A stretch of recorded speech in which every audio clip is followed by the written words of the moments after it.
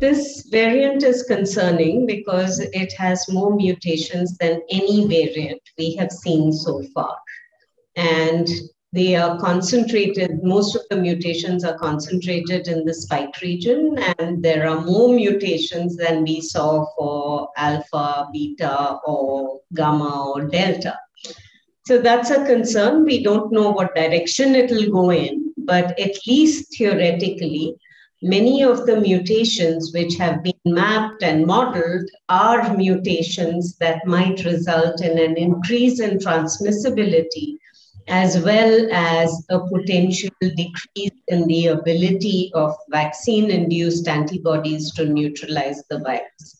So while we don't know yet what is going to happen, based on the sequence data alone, it is concerning.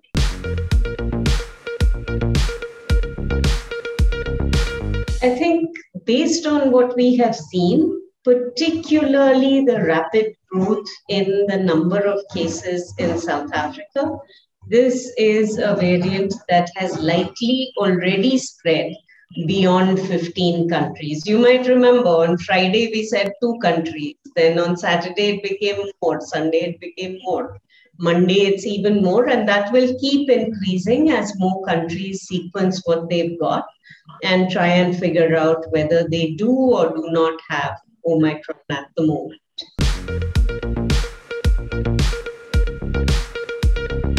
Particularly in India, we have had a lot of infection.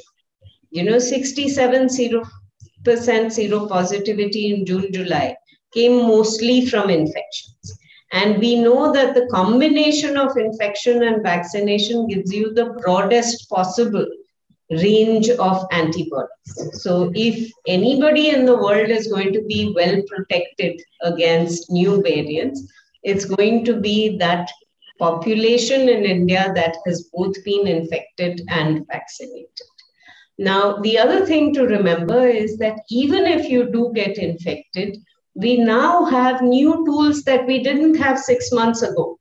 We have drugs that can be taken orally. We have antibodies. We don't know how well or badly the antibodies will work, but the drugs, molnupiravir, fluvoxamine, and Paxlovid, these drugs are available to be taken by people orally if they develop infection, and even in people that have risk factors, these drugs reduce the incidence of severe disease. So, and then finally, coming to the real question that you asked me, we can do plus minus and we can make vaccines pretty quickly. Pfizer believes that it will have a vaccine into people in 100 days. Moderna thinks that it will be somewhere between 3 and 4 months. So if new vaccines are needed, we can look at making them much quicker than we made the original vaccines. So I think people need to understand that we are not today where we were 6 months ago or 12 months ago. We have many more tools at our disposal.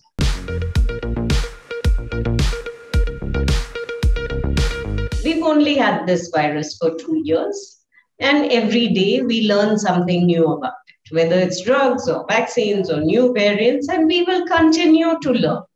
But we are in a situation where we have much greater understanding than we did 18 months ago, and we have tools to handle it.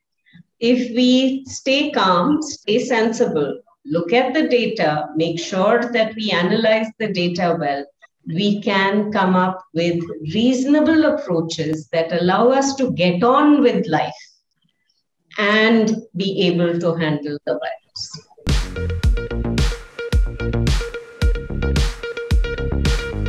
What I think is that this is a virus that has spread in asymptomatic people.